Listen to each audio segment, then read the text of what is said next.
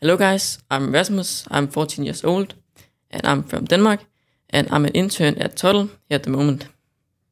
Okay, this week's challenge is to build a toggle that activates something on and off. And I have an example right here. It's a ping pong table I have made that can turn on and off. In my example, I have first made a layout. I've made a button, and inside the button, I have put various pictures in, like this ping pong ball.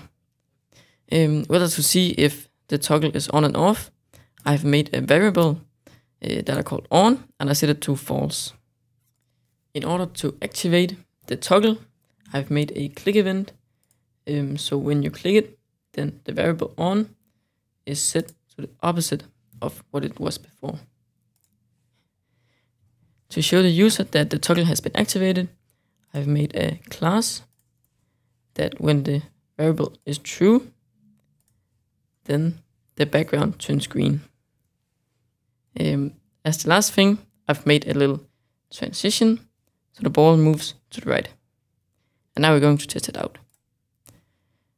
Yes, and there you can see that the ball moves to the right. Hope you guys enjoyed my little example. See you guys later.